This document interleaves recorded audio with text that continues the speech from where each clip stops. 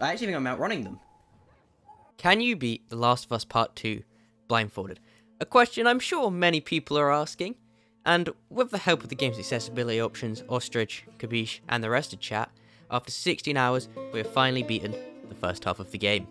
From these clips, you might see that I'm in fact not blindfolded, instead I just turn the screen off, this way there's no chance I see the screen, and I can still read chat, like the point of a live stream.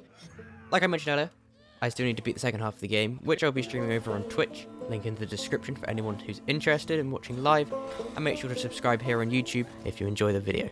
The start of the game brought the first hurdle, a large open area.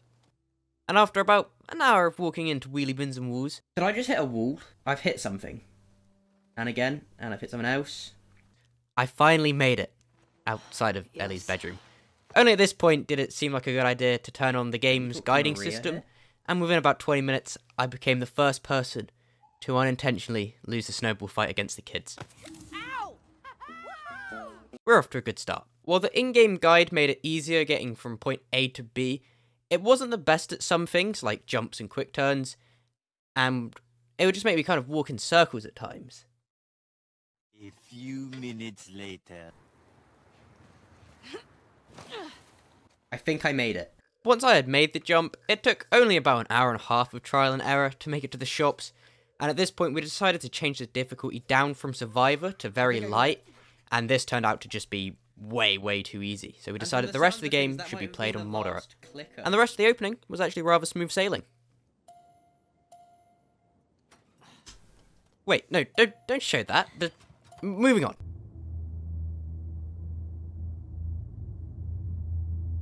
Going into downtown, we had big plans.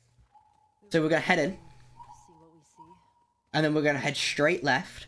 And then forward. We're going to do the bank. And we're going to get a shotgun. Because I'm not waiting till TV station.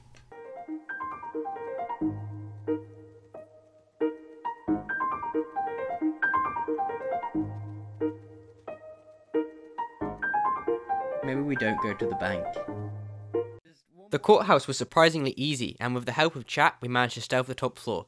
Then we blasted our way through the garage with help from the combat accessibility options. So I have the strongest version of aim assist on, and what it does is once I aim near an enemy, it will snap to them. Once I'm aiming at the enemy, an audio cue will play, and this tells me that I'm able to shoot them. For the melee combat, there is another audio cue that will tell me when I need to dodge, and then I just have to tap square to melee them. To help me find the enemies, I have enhanced listening mode on, which has two different options. So like listening mode, when I hold down L1, it will show me where the enemies are.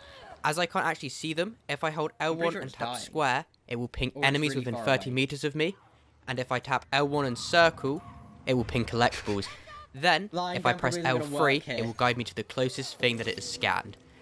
Unfortunately, I didn't find this out until making this video, so I haven't used it yet. There are also audio cues for most things in the game.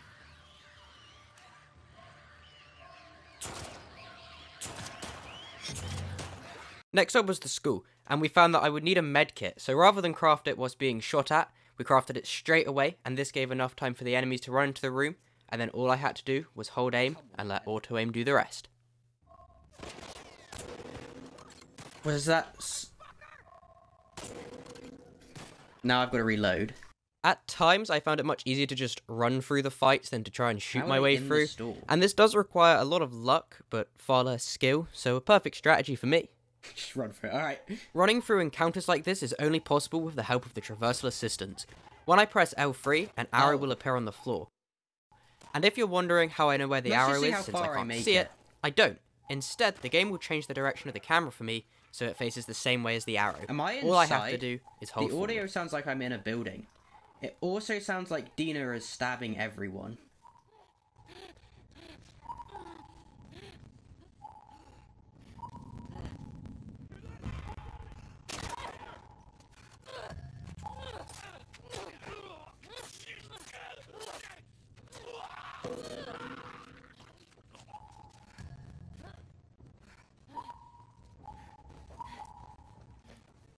It was now time for the trip mines, and whilst playing, we thought that they didn't exist.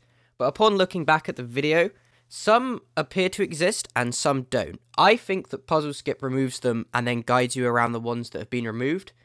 Or at least it guides you around most of them.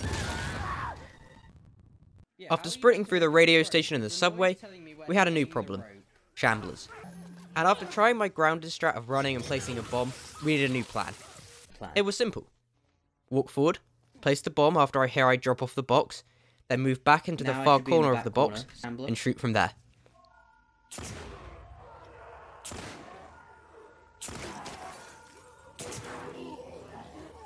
The plan fell through as soon as I panicked. Just live, Ellie. But I still managed to make it through. I hear the last problem. few infected.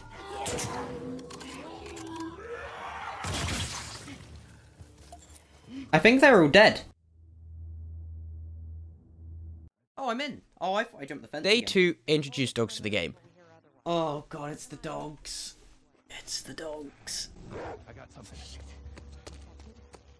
Get in there. But since I don't actually have to see the dogs, these parts were much easier. Okay, they can definitely aim. Please, Knowing that please, moderate please, please. AI have Stormtrooper aim, I was able to slip through the door without taking too much damage. In less linear areas, the guide could get a little confused. It works better if you take it slower, but as I could take so many bullets, it wasn't too much of a problem for me, and it was just a matter of time before I got through. Which means we should be able to just run this. And there's no way we haven't got a checkpoint. The second flashback took about 50 minutes, in which we shot at some birds and listened to Tommy talk about how wild physics is. Physics is wild, isn't it? And then we finished off the day, taking out the bloater. The second half of day 2 started with the stalker fight, which, like many other encounters, I was able to sprint by. In the room after the stalkers, luck was on my side, and the clicker walked into me so I could grab it once the audio cue had told me it was there.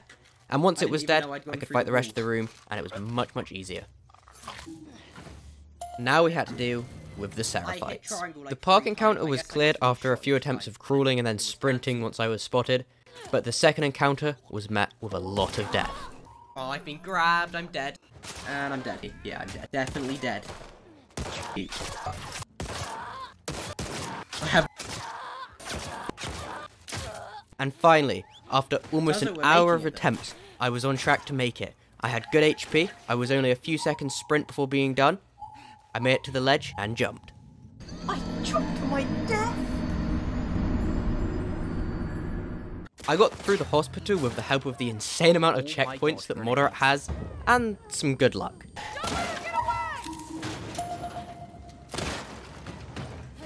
Anyone else starting to notice a pattern here? I was one crawl away from beating day 2, and all I had to do was hold forward and mash triangle. And once the AI started shooting, the clickers would attack them rather than me, and I was free to make it out of the room. I just had to stand up. I made it through.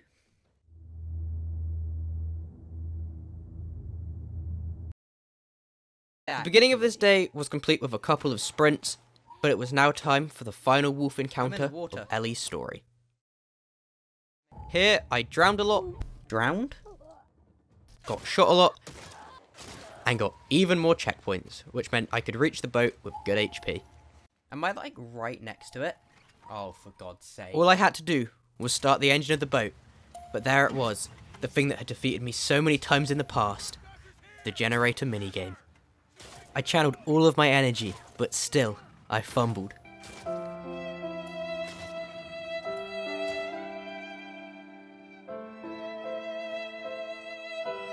But just when I thought that all hope was lost, now we only had to kill one more bloater, this time without Joel's help. The first attempt, I used all my ammo in my shotgun revolver at me, but it wasn't enough. Soon, I was told that I could make a trap mine, and this worked well. So well, in fact, that I took myself out along with the bloater. A few attempts later, I had done it again. The bloater was dead, but the runner that spawns in grabbed me, just like runners always do. It was then that chat realised I could craft one more trap mine. The game had changed.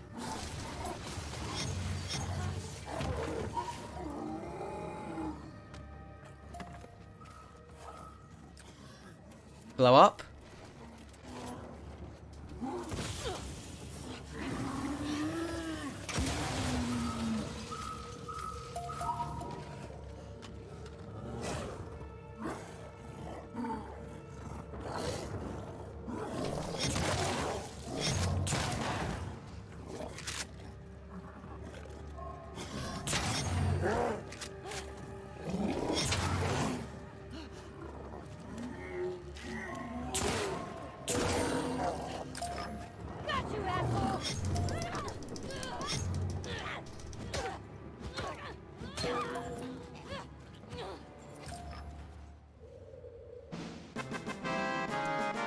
And finally, it was done. I could sail to the aquarium and beat the third day.